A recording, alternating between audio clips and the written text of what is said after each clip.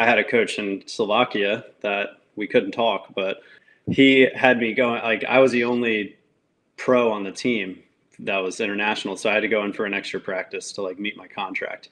And one of the most consistent things that he had me do, which I've definitely carried over to the beach, is he would put up a rubber band, like from the top of the antenna on one side to the top of the antenna on the other side.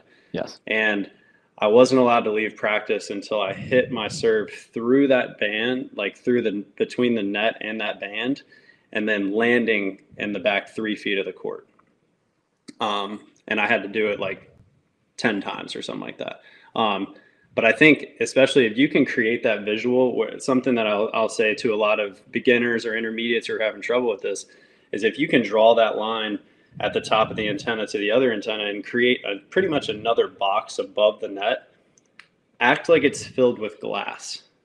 And it's your job to break that glass. Ooh, I like that. I think if we can break that glass, then you're going to be surprised on the amount of serves that you're able to miss deep.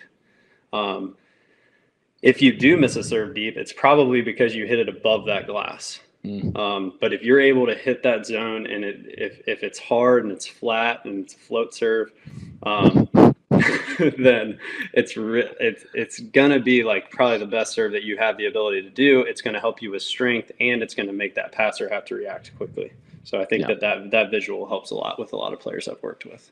I love that. To break that pane of glass. I'm going to steal that. That's good. Steal away.